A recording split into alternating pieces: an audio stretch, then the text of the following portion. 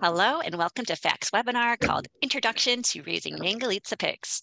Our guest presenters are Carla Mertz and Michelle Anderson. I am Larissa McKenna, FACT's Humane Farming Program Director, and I will be moderating the session. Thank you for joining us. So let me take just a minute to do a few quick introductions. Food Animal Concerns Trust or FACT. We are a national nonprofit organization that's headquartered in Illinois. We work to ensure that all food producing animals are raised in a healthy and humane manner. We accomplish this by supporting humane farmers like yourselves, promoting policies that make food from animals safe and healthy to eat, and by helping consumers make informed food choices. You might be familiar with my FACT colleague, Samantha Gasson. We run FACT's Humane Farming Program, and we work directly with livestock and poultry farmers from all across the country. We offer grants, scholarships, training courses, mentorship, and of course, webinars on many fascinating topics. So please visit our website at foodanimalconcerns.org to learn more about our farmer services. So this time I'm very pleased to introduce our guest presenters, Carla Mertz with Iron Shoe Farm and Michelle Anderson with Little Curly Pig Farm. We are very lucky to have them both with us today to share their expertise about raising Mangalitsa pigs. So without further ado, I'm going to turn the floor over to you, Carla, and I will pull up your slides. Take it away. Good morning, everyone. So let me just switch over. No, you're good.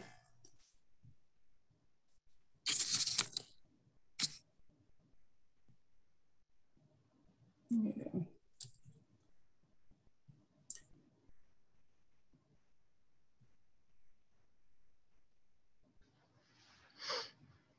All right, so good morning, everyone. I'm Carla Mertz, co-hosting with Michelle Anderson, where we're going to talk about raising the marvelous Mangalitsa.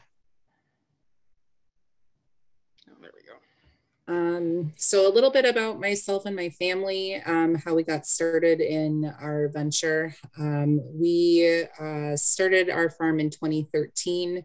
We actually went through a health scare with my daughter when she was 3 years old. She had rotavirus, which is a gastrobacterial infection. Nearly passed away from that, but the results of that was that we had to teach her small body how to eat and consume food all over again, which meant we were growing our own vegetables in a small city lot in a rural town of Zimmerman, Minnesota. Then learning more about sourcing meat locally, and a goal of myself and my husband's was to have a small farm and raise our own produce. And from there, we purchased our farm in 2013. We're located in Sherburne County, which is in central Minnesota, right outside of the St. Cloud area. And for the past 6 years, we have been raising Hereford beef, Mangalitsa hogs, growing microgreens, having events on the farm, and really bringing that local advocacy program to the state of Minnesota, talking about sustainability and local food access. So we pride ourselves on being, a direct market for just the consumer, and then growing into selling to restaurants and the wholesale industry as well. And now I'll turn it over to Michelle. All right, thanks you guys. I really appreciate you guys all taking the time to listen to us this morning. My name is Michelle Anderson. We, with my husband and my daughter Lillian, moved to a former dairy farm in Hamburg, Minnesota, almost 11 years ago. And our Mangalitsa adventure was actually quite a bit of an accident, to be honest. We were looking for just a couple of beef cattle just to raise on our own. And the farm we went to look at that had the Scottish Highlands we were interested in had just had a litter of piglets. And she asked if I wanted to see them. And I had never heard of a Mangalitsa. I'd never seen one. I had no clue what they even were. And I took one look at it, and not quite sure what still possessed me to do this, but I put down a deposit on a breeding pair, and here we are 6 years later. it's just been a crazy wild ride of an adventure, but we are farrow to finish. So we are in control of every single step of the way of the meat that we produce. We are direct to consumer, so direct sales to the farm. I think my slide disappeared.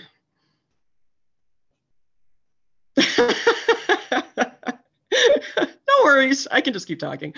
So yeah, we are mainly direct sales from the farm. So custom halves, wholes, individual cuts. I think my slide had a thing on it though, so I need to see it. There we go. Okay.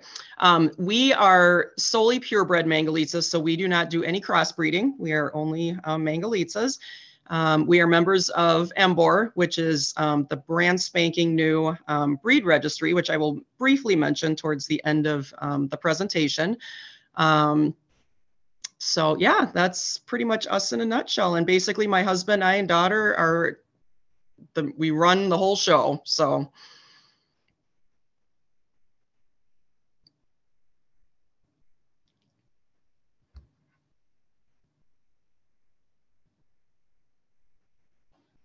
All right, breed history. This, I could probably talk about an entire webinar about this, but we'll keep it kind of just brief. The breed's been around in some way or another since roughly 1833. They originated in mostly in Eastern Europe, Austria, Hungary, Romania. They weren't formally recognized as a distinct breed until roughly 1927.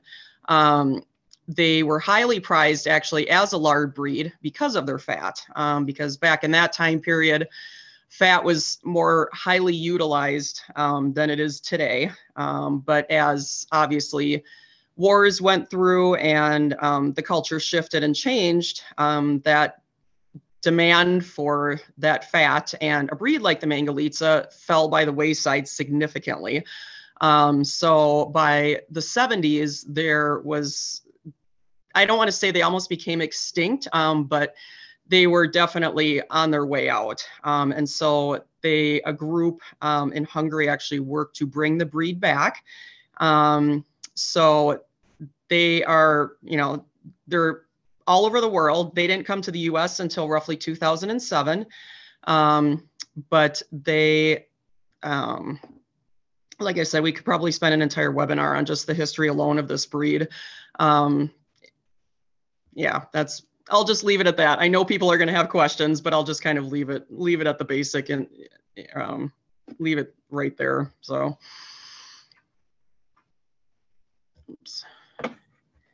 So the breed itself, they're a lard breed, as I mentioned. So that photo up that you see, the X-ray, the one on the right side is similar to what you would see on a Mangalitsa. So they have obviously a much larger layer of fat, which benefits them in many ways. We are located in Minnesota, obviously. So winters for them are no problem. 20 to 30 below, they are outside napping in the sun. So they are very, very tolerant of cold. The flip side of that is that your summers will get challenging because of all that fat, and pigs don't have a large amount of sweat glands, so they have a very hard time cooling down. So while the lard breed is made for the winter, the summers you need to make sure they have plenty of shade, plenty of water, wallows. We do fans. We have each area on our farm kind of has a different setup based on where they are. Woods, just natural trees, that kind of thing. Their main distinct thing, is their woolly coat. They look like sheep. We had neighbors that drove by our farm for 6 months arguing whether we had sheep or pigs, and finally they stopped in and met them and saw that they were in fact pigs. So they're slower growing. So the average commercial hog will take roughly 6 months to get to about 300 pounds. A Mangalitsa will take at least twice that. So they come in 3 main colors that you'll see in the US. The swallow belly, which is usually black on top, white on the belly. You will see a variation that can be bred into this that is black on top and red on the belly. The red, which my friend Christina raises up in Canada, and the blonde. The black Mangalitsas were also in existence, but were declared extinct They actually have been brought back by the magic of science, but are only currently in Hungary. I don't know if we'll ever see those here in the US, unfortunately. So this is a picture found by, on this, I credited the photo to the gentleman. This is what, it's just a black Mangalitsa. They're absolutely beautiful. There's lots of info on how they resuscitated this and brought this back from the dead, I guess. It's no other way to say it. So they're incredible. Carla, I'll let you talk porta heads. That's good. So as you can see, we're located in Minnesota. We have a lot of open pasture. You can see this is actually of Michelle's farm in open space. But there are several types of different ways that you can raise this breed type of hog. You don't have to have it in a complete enclosed pen.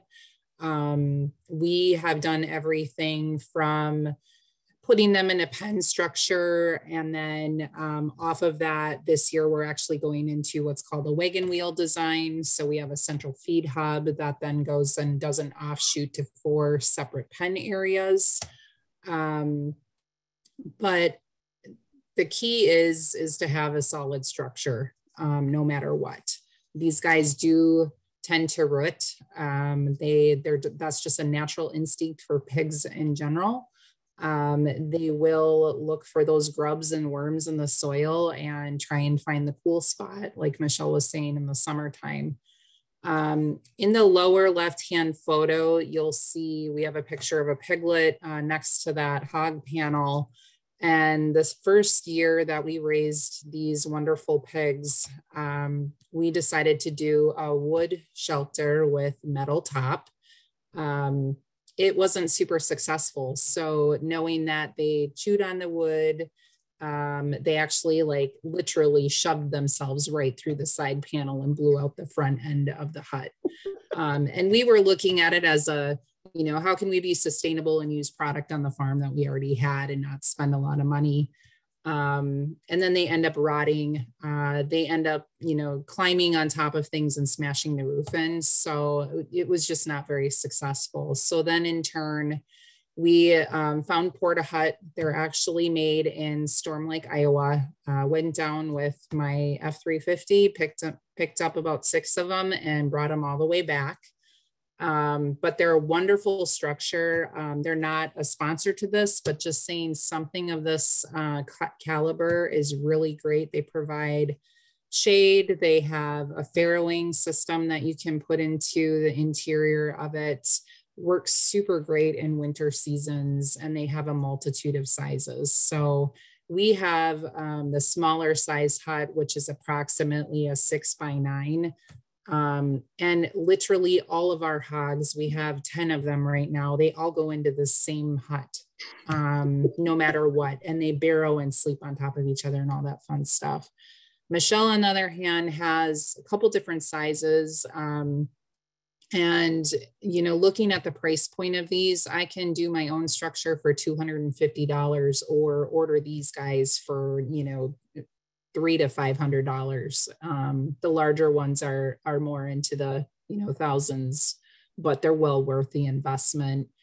And when we're talking about bedding, it's kind of crucial to have something in play, whether it's straw, but we've found personally that with breakdown and just keeping these hogs busy during the winter month, that corn stalk bales work really well.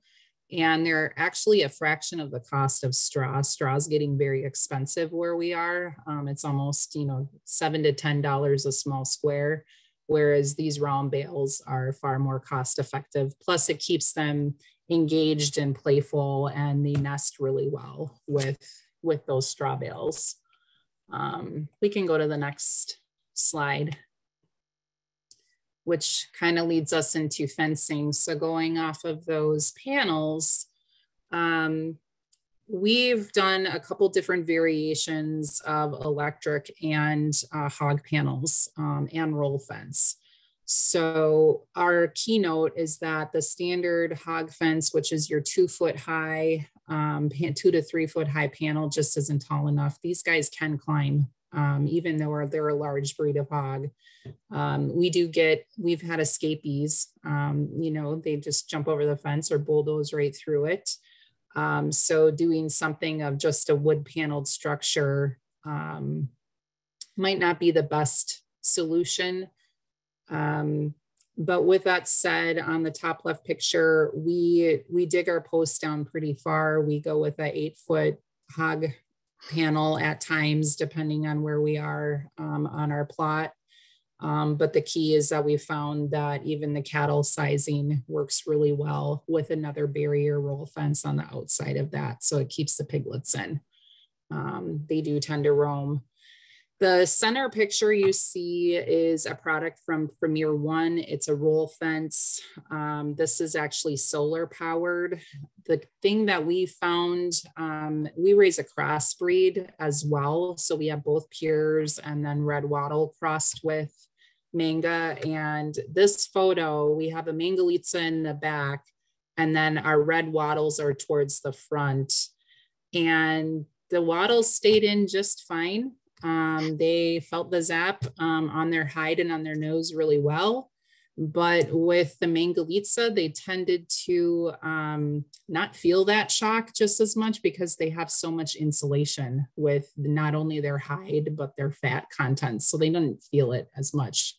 And they would just uproot and go right underneath it. So for us, it worked much better to do more of this roll fence tied in with hot panels. So you can go to the next slide. All right, feed. I could talk about feed all day long. So the main thing with, and really any animal, but especially the Mangalitsa, what you put into your pig is what you're going to get out of it. If you feed it garbage, the pork is going to taste like garbage. Ours are raised on a custom blend, which I have in the photo there. It's mainly barley based, but ours is soy free, and you'll hear lots of different arguments go back and forth about soy being bad and corn being bad. And I think a lot of it is they're all protein sources. So, I mean, realistically, I think it's just a personal preference on the farmer's end. I personally choose not to put soy. I have a couple of customers that are allergic, and we've just had such wonderful luck on the feed that we have that I just have left it out of there. We feed corn. It's mainly a treat. So it's whole corn, or we get field corn on the cob. That's another thing they kind of like that'll keep them busy and entertained, especially during the winter months when it's cold and there's nothing interesting to do. So yeah, you can kind of look down the list of our feed and just kind of see what we feed. It's a 16% protein base. And this is a term that a lot of people don't know what it is. And I don't know if it's just a Midwest thing, but you'll see on that list, it says trans. It's basically what is called transitional. So it's farms that are converting from conventional to organic practices. And there is a time period that is required for them to convert. So they can still raise crops on it, but they can't officially deem them organic until a certain point. And so those crops are referred to as transitional. So I don't push that my feed is organic because, no offense to anybody, I don't care. So I would rather it more be local and sourced and just I know where it's coming from. So that trans on there, that's what that refers to. It's transitional grains. And like I said, ours is a 16% protein base. We feed our grain year round. So we supplement with pasture as available, and local orchards that supply us with ground apples and pumpkins, and even our neighbors, we get all kinds of garden produce donations all year round. So obviously pigs are, or should be, strictly vegetarians. I won't even get into what feeding meat to an animal will do, so just don't do it.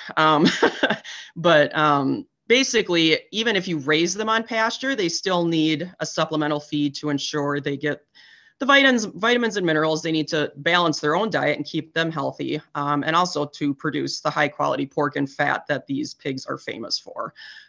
So if you want to get out of these, what everybody talks about, you need to actually care what goes into them. So next slide. Carla, I'll let you do processing. This is my near and dear to my heart. Naturally, I'm a meat cutting nerd, only because we have such great relationships with chefs in the Twin Cities and what cuts they're specifically looking for. So kind of going back to that finishing size, like Michelle said, we also are a farrow to finish. We are butchering at about 14 months on our farm. And even with our crossbreed, we finish them all out at about 300 pounds live weight. If they get any larger than that, it's really difficult for the processor to handle that large of a hog. And it also, some of our customers like to have these smoked. So to keep that size in check is really important. There's a couple different things that we do in the state of Minnesota as far as custom versus inspected. So Minnesota has a program for both custom exempt, Minnesota state inspected, which is similar or equivalent to USDA processing. So if we have a Minnesota equal to or USDA, then that means we can sell off the farm to a wholesaler, another packer, food group, restaurant, school, you name it. The cool thing with this is being able to know your cuts and getting educated with your processor and saying, do not take any of my fat off of this pig. And I can't stress that enough. You'll see by the cuts in the upper right-hand photo, excuse me, the amount of fat that this hog has can generate anywhere from 50 to 70% of your animal, depending on what you want that end goal to be. We try and aim for about 60% because we want the marbling to look very similar to that Wagyu or Kobe beef. That's the end goal. We always leave a nice, beautiful fat cap on our pork chops. That about a 1 to 2 inch fat cap is our general consensus. And you'll see by that carcass that's hanging in the bottom right-hand corner, that is your standard Mangalitsa carcass on the exterior before they even cut into it. So if your butcher is questioning you, they really shouldn't be. They need to be educated on cutting this animal. We're really, really lucky in the respect that the U of M Extension, the Extension Sciences Office with Ryan Cox knows this animal. So he can go in and teach students in their meat sciences lab that this is meant to be a fatty hog. So we can go to the next slide. So Michelle will probably pop in and talk a little bit about some of these things as well. Excuse me. But you really want to know how to price your pork. This is really important. So knowing what your bottom line expenses are, we're all in a niche market with this type of a hog. It's a boutique item. Yes, you can commercially have this be supported in the industry. But many of us are small farm and we do a small amount of animals. But with that said, you have to know your inputs. You have to know that your cost of feed, knowing that this animal takes about a year.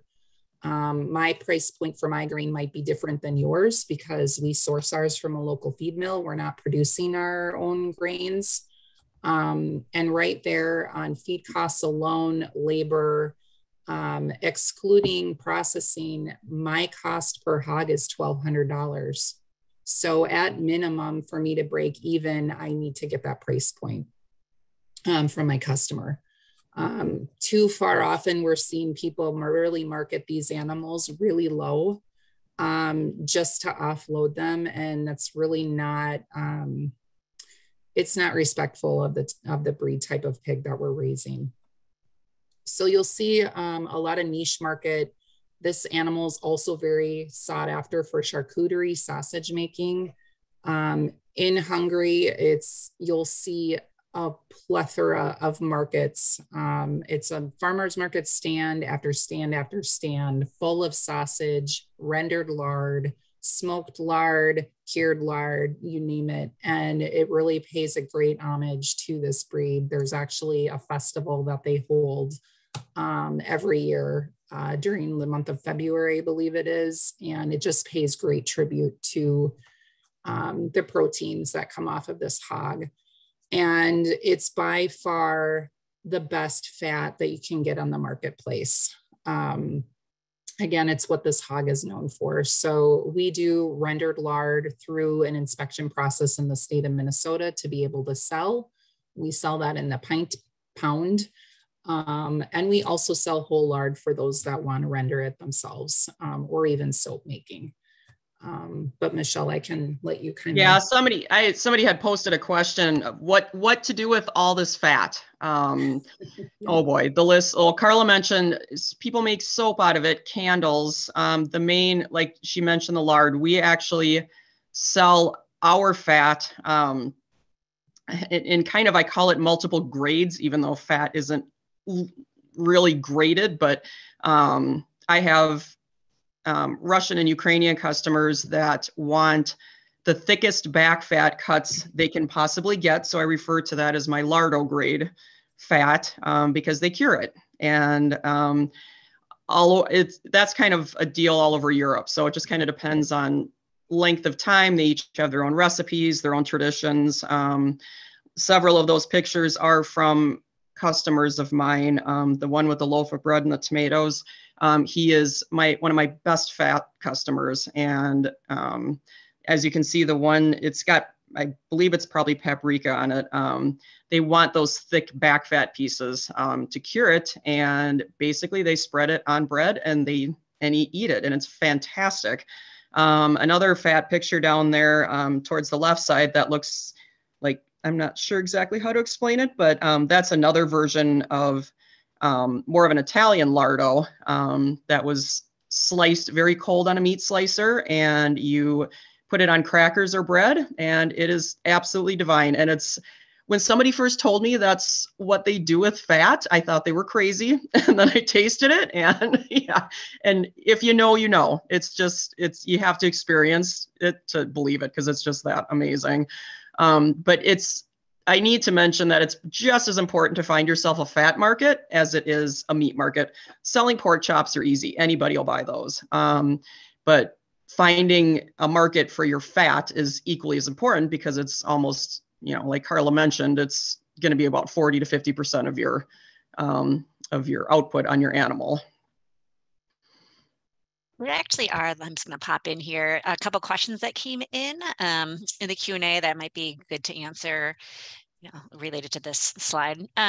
So folks are wondering, how many pounds of grain a day would you feed your pigs each? I'll say what we do.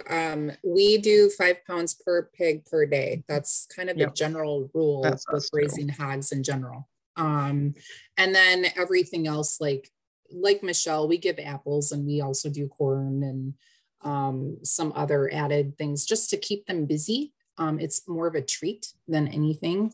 We do supplement that in. We also supplement in, we'll give them spent grain from a local brewery that contacts us. It doesn't actually change any of the flavor, because we're not doing it as a sole feed source. It's, again, more like a treat. It's a byproduct that we have access to. We also feed it to our cattle. So they get maybe 30 pounds of it out of that vat, like once a month.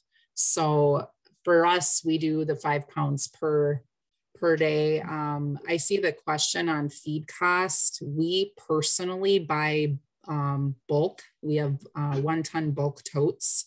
Our processor for feed, it's about $300 to $400, depending on the price of corn at that particular time, per ton. So we also have, it's a mix. So like Michelle, there's barley and other minerals and additives in with that feed. So again, knowing when you're working with your customer, we always do a deposit on our animals before we go to market. So we ask for a reserve. A customer pays us actually that amount of feed it takes to feed that animal. So we get anywhere from a $250 to $300 deposit from that customer. And it's kind of like a CSA where they know that they are pre-buying that animal, and that helps us offset our feed costs in the beginning. So that's more of a business sales tactic for us that we utilize to create loyalty within our customer base moving forward. So. Awesome. And then quickly, someone's wondering who, Carla, you use for processing. Good question. I can talk about that if you want. Hey, Zeke, I know you're local. So we utilized a few different processors depending on needs from our customers. So when we go custom exempt or Minnesota equal to inspection, we utilize, they're called Grand Champion meats out of Foley. In the state of Minnesota, it is extremely hard to find scalding. Less and less processors are doing that because of the expense associated with the machine.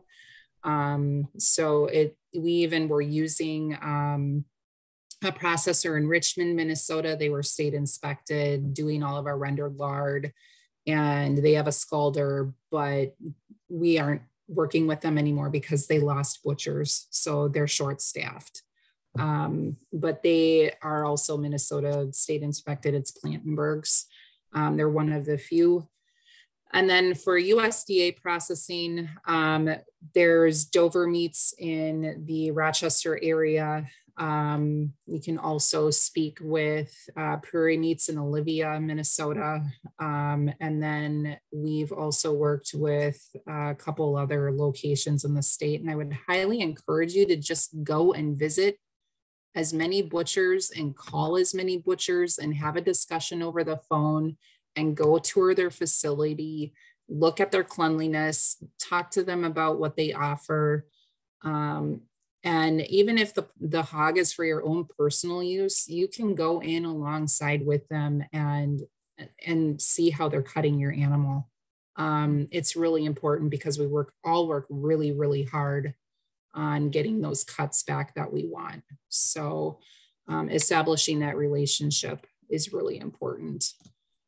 I actually have a customer that gets his specially cut for his charcuterie projects, and he will come in and basically tell Matt at Taylor Meats in Watertown, that's where all of ours go, what he wants. And it's been a fantastic relationship, and it's just great for that customer to be able to see it right then and there. I mean, there's no questions. They get what they want, and it's great. So there's a follow-up question recommending hogs scalding and burning or skinning. These hogs have a very coarse hair. It's very coarse. So even when the hog is scalded, there'll still be leftover hair fibers in the skin that are attached. And so there's kind of a two-step to that. So our processors would have to go in and scald, and then also take the torch and then go over the skin to get that excess off. And some processors didn't really like us in the beginning because they had to do that. And others learned that it was just part of the breed type, knowing that they have to do that. Let me just ask you this one more question before we move on, just because it's kind of related. Is someone's asking if you can talk a little bit about how the Mangalitsa lard is different from the other breeds. There's actually a whole bunch of information in the Q&A that is really helpful as well for folks to reference. I can talk a little bit about it, Carla. Yeah. On a basic level, Mangalitsa fat is mainly their main claim to fame is their monounsaturated fat, so which is actually a healthy fat. So your fat actually will vary too, if depending on what you're feeding, not nutritionally, but just quality wise. So those monounsaturated fats are what you're going to, and honestly, I honestly tell people that from a nutrition standpoint, and even from a taste standpoint, I didn't like fats. Like I would cut it off my pork chops. I cut it off my beef. Cause it was always heavy and it was just kind of gross. And honestly, once Mangalitsa fat, it's so much cleaner. It doesn't leave that heavy residue in your mouth. The mouthfeel on it is just completely different from even commercial pork. And it's high in omega-3 and 6, fatty acid. I mean, it's fantastic. So it's totally, I could get a lot more into the nutrition. We could spend a whole session on just that too. But the monounsaturated fats are the big claim to fame for the Mangalitsa fat. There's almost like so on ours, we get the comment made of it's so sugary and melty. And when you have a pork chop, it cooks up or kind of crisps up like bacon on the outer edge. So true. And it's delicious. It's almost to the point of where I leave the fat to the end because it's so savory. It has so much flavor to it. But yeah, it definitely has more omega-3 fatty acids than salmon. So if you think about it that way, commodity pork isn't like that because it goes back to what you're feeding them.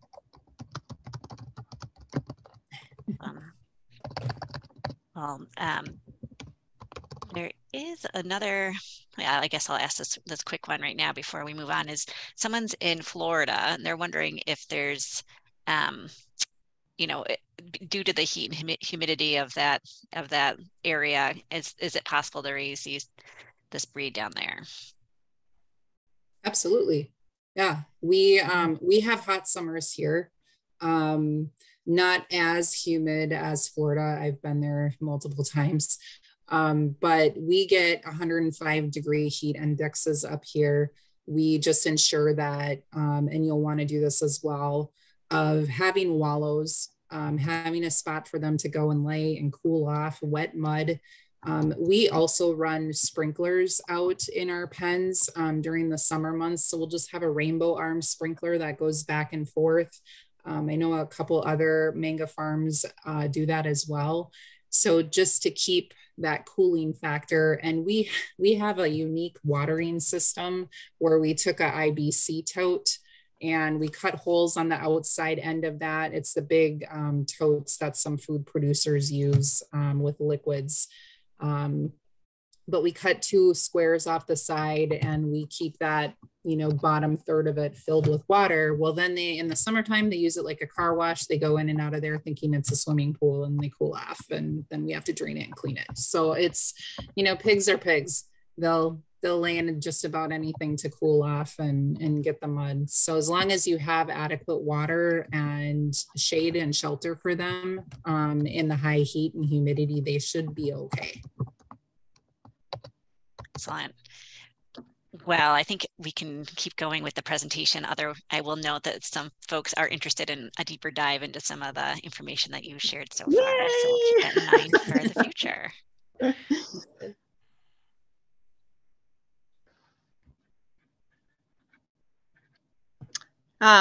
We wanted to just kind of mention this briefly because I know people that raise other breeds. Carla can maybe talk a little bit about the red wattle because she has those on her farm and breeds them with her mangas. But the Mangalitsa just recently established a breed organization in the United States. There's been one over in Hungary for quite some time, but it's been a tricky process in the US just because of the way they came over here and kind of tracking and a lot of logistical challenges. So it's they've got a great website, and there's just a ton of great information in there.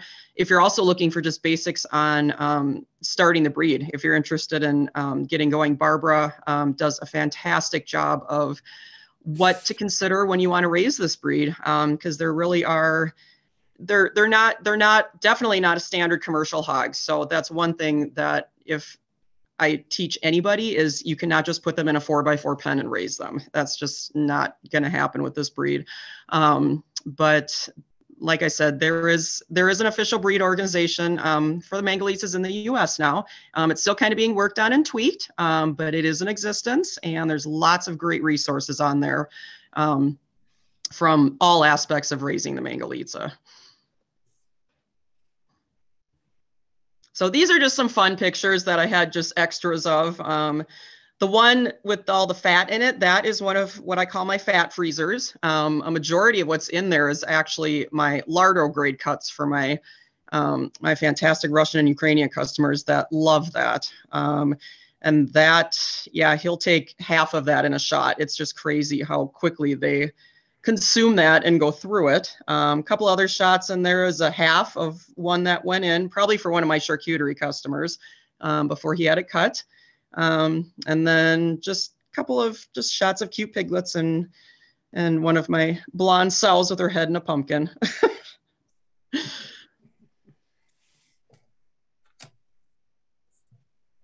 And then these are just some other shots. The one that garners a lot of attention, and it's funny because I didn't even know about this until a couple of years ago, is the whole Christmas tree thing. Somebody had mentioned it, and I thought they were nuts. And I don't know what it is, but it's another great activity for your pigs in the winter. So after people discard their live Christmas trees, it is a little bit of a tricky process because you want to make sure that everyone gets all their stuff off the Christmas tree. You want to make sure they're not like completely dead and brown when you get them, because otherwise they're just not going to be interested in them. I've heard everything from people claiming they're great worming control. I personally don't know anything about that, but honest to God, in the dead of January, it's the best entertainment they've had in probably months with all the snow around.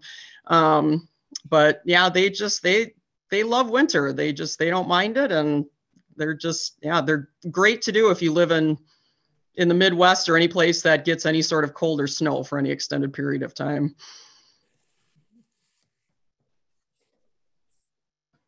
And that's it. Thank you, everybody. Thank you. Thank you, ladies. Let me just pull up my screen again. Oh my goodness, going back and forth. We do have a couple minutes if folks do have some other questions that you'd like to pose to Carla and Michelle. Actually, let me do this first. I'm going to put up a poll before folks drop off. If you wouldn't mind taking just a moment while you're thinking of your questions to tell us what you learned while I get my other slides up. One moment, please. Okay. And then, let's see.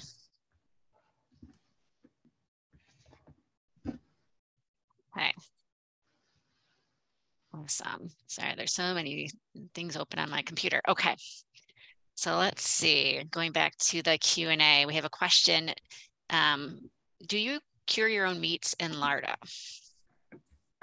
We do on a bit of a research and development platform. We don't sell it to the public. A lot of it is just, it may possibly be sold to the public at some point. The thing about lardo and a lot of curing is it takes time. So it's not something you're going to be able to, for the most part, start now and it'll be ready in 2 weeks. Some of it you can, but a good majority of it is just takes good old fashioned time, which a lot of people don't have the patience for. So it's like we talked about, it's very much a niche market because of that. So if people understand, and appreciate that, they will wait for it. But that's probably the one downfall of doing that, is because it does take a lot of time. So good things come to those who wait. And believe me, if you've ever had any sort of charcuterie with this hog, you'll know it's incredible. Mm-hmm. It's kind of that we coined the term, once you go fat, you never go back. um, so the fact of like, even for us curing and doing our own lard, like we can't sell that to the public because it's a rule and regulation in Minnesota. So if I were to make all my own things here on my farm, I couldn't do that under like a cottage food or product of the farm. I have to have that inspected. So that's, and even lard, there's shelf stability if it's not frozen. Then you get the FDA involved. So it's quite a process to get into that industry. And like Michelle, it's where we do a lot of R&D ourselves too. So we buy online, there's different kits that you can even get to make your own sausage, where they send you the curing bag and the spices and the salts. And so we're doing some R&D with a couple companies that offer that. One of them's a Minnesota-based company. And then, you know, learning and getting educated from others that are in that industry. I know Michelle's gone to a couple classes out of state, and really learning from others on, you know, working with this product and kind of developing some new things in the industry. Like we did through our butcher, they did some new sausages for us, for some of our customers. And so we did a Ukrainian blend, we did Polish sausage, we did an andouille, hot andouille, chorizo. So we kind of got a little bit more research based with our butcher to help them develop some recipes. And a couple of them, they're like, oh, well, we're going to try this and put it in our own meat shop. And they have with their other pork products. So a little bit about some of that R&D is, yeah, you can absolutely do it for yourself, for sure. I kind of want to circle back to a question. Sorry, Larissa, if this was like out of order on your list, but I wanted to make sure this got on there. Somebody had asked the question of how does this breed react to CO2 stunning? This is something that is probably a good thing. I didn't actually, I guess our processor does captive bolt. So it never, to be honest, just learned what CO2 stunning is. I didn't know that was a thing. But the Mangalitsas, I have been told by my processor, have, especially as they age, their bones are incredibly hard, and their skull structure, I don't think CO2 stunning is probably appropriate. I was told that's much better suited for sheep and goats and animals with much smaller, obviously, head structures, and probably not as, once you see a Mangalitsa skull, you're going to be floored. It's just, they are incredibly, incredibly strong and just hard as concrete. So I would probably stick with a processor that does captive bolt, to be honest, because that's what ours do. And we have great success with it, and they do wonderfully. Thanks for that. Yeah, there's a bunch of questions that folks have sent in on the registration form. So Carla and Michelle had access to those. So really good questions. Someone's asking, does feeding more forage, such as alfalfa or hay, decrease their fat and improve the amount of meat? I'm going to say no. Mm-hmm. And the reason is it's more of that vegetation. They need the protein, of course, but pure example, we've put in Japanese millet for them to help with, you know, bedding in the winter. And then they also get some of that forage. But even like feeding them acorns, things of that nature, it's really not going to decrease the fat or improve the amount of meat.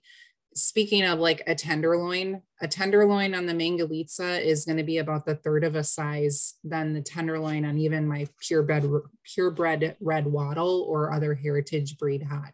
So it's more fat based than meat based on this hog. I don't know if you have anything to add to that, Michelle, but no.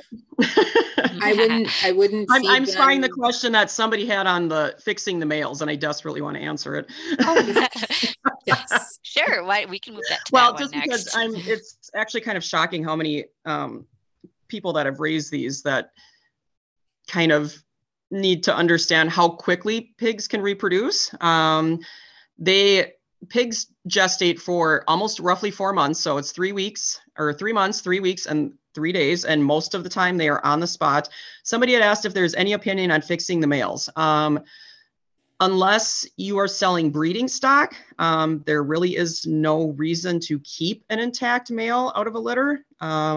We do all our own castrations on site. We do them at roughly 2 weeks. You would be shocked at how strong a piglet is at 2 weeks. People do them when they're older. I don't know how I couldn't, but because they're very tricky to hold. But like I said, unless you have any intent to breed, just fix them. The younger, the better. It's easier. The mangas are great because they heal incredibly quickly. I remember the first time I did it, I thought they were all going to die. And it was incredible how quickly they heal. Most people have a vet do it just because, but I offer up the service. If people ever want to learn, I would happily come and teach you. It is super scary at first. I mean, it's essentially surgery, but once you get the hang of it, it's actually very simple. And it's kind of nice just to have that control to do it yourself. So you don't always have to depend on a vet to do it. And just always remember too, the longer you keep them intact, that male pig can get a female pig pregnant as young as 5 or 6 months. I've heard some people say 4, that may be pushing it, but either way, the lesson in this is they can reproduce at a very young age. So you may think they're small, but an intact boar can get a female pregnant very, very young. As far as the boar tank question, I've only experienced this once. I've processed 1 boar, and I actually kept all the meat myself because it was mainly a research project, because I've heard both sides of the coin on this one, where people say, oh my God, it's horrible, you can't eat it. And then some people say they don't notice it. There's probably 8 million factors that will contribute to this, and I don't think there's one simple answer. I think some of it is due to just individual variations in our own palate. I think some people can taste boar taint and others just can't. I think some of it has to do with breed. Some of it has to do with what you're feeding that breed. So it's not a black and white answer. It's much more complicated. Ours, when we tasted the fat and the pork chops and from the boar that we processed, my husband actually liked it better, which I found kind of interesting. I had other people tell me there was a different flavor, but it wasn't necessarily negative. Actually, I think Carla had a pork chop, so she said it was just different. So it's kind of, I'm a food scientist by trade, so I could seriously spend probably an entire session talking about like sensory evaluation of how each of us as people can perceive, the same item totally differently. So. There's a couple questions that pop up that kind of lead off of this. So one of them was, what age do you wean your pigs? And then also going into issues with sows. So we actually naturally wean our piglets. So we tend to keep ours with the mom until she starts pushing them away. So some of ours are with her for about 3 months. And that's just to get them adequate growth. Again, they're slow growing. This hog is meant to be grown slow. They have so much fat and so many, like all that fat's wrapped around the cardiovascular system. So the longer we can keep them with mama, the better quality of a hog that we have. Me personally, that's what I've noticed. If we took them off too soon, we noticed that they would get sick or even like start bullying on each other. The hogs are generally docile in nature. There was one statement on here about sows eating her piglets. I have seen that happen, but not with healthy piglets. I've usually seen it if there's something wrong with the group of piglets born, or otherwise it's probably time for that sow to go. I know that sounds very harsh, but it's one of those things that if you have a sow eating piglets in general, it's not a good contender for your farm to keep producing on a profitability standpoint. It's a hard discussion to have those because we love these animals so much. And I've had to go through that too. Me too. It happens. I had an instance where we had her go after one, and I just went, yeah, we're not doing that anymore. So, and then I can go on to, there's another question about experience with planting forage. I'll be really quick about it. This one, we actually worked with our local SWCD or NRCS office through the USDA.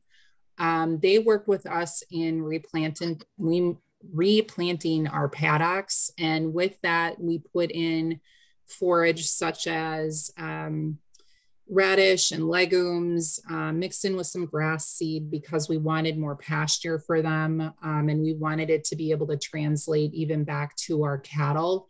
So we worked in conjunction with them on what to plant. And they even had a no-till drill that they brought out and interseeded our pastures with. So I would highly recommend working with your local office or even extension service on a program like that.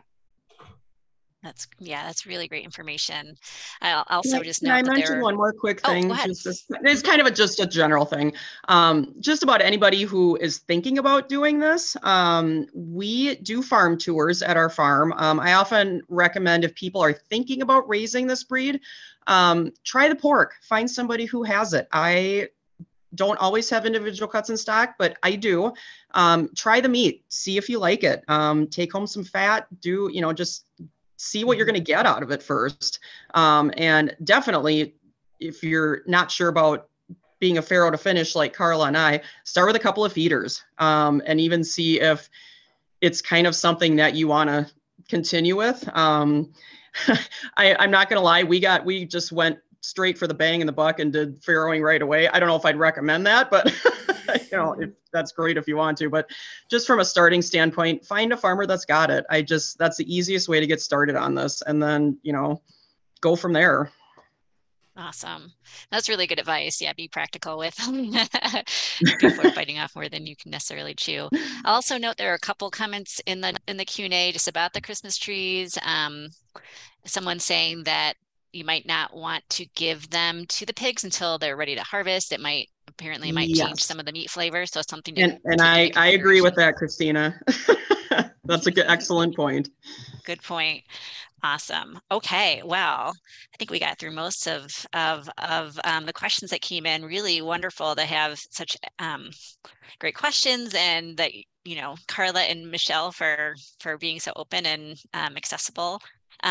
Just a couple housekeeping items before we sign off. I will be sending out a link to the recording of this webinar and the slides. They're going to be posted on that webinar landing page on our website, and also on FACTS YouTube channel. So look for an email in the next, hopefully by the end of the day, if not early tomorrow morning. We have a couple more webinars coming up in April, and I'll be sure to include some links to those as well in my follow-up email, so those are handy. But yeah, basically, I would really like to just say thank you so much, Carla and Michelle. It's really such a nice time to spend with you, an honor and pleasure to have you for this nice, lively discussion, and so much information being shared, a lot of interest as well. So that's something to keep in mind for future sessions. Thank you to everyone out in the audience for sticking around and for your interest and attention, and in this topic and all the other ones that you've shared with us. I hope that everyone had a really good experience, and that we're able to stay connected and keep in touch. So I think for now, I'm going to sign off. Hope everyone has a great rest of their Wednesday and the rest of your week. Bye, everyone. Thank you. Thank you.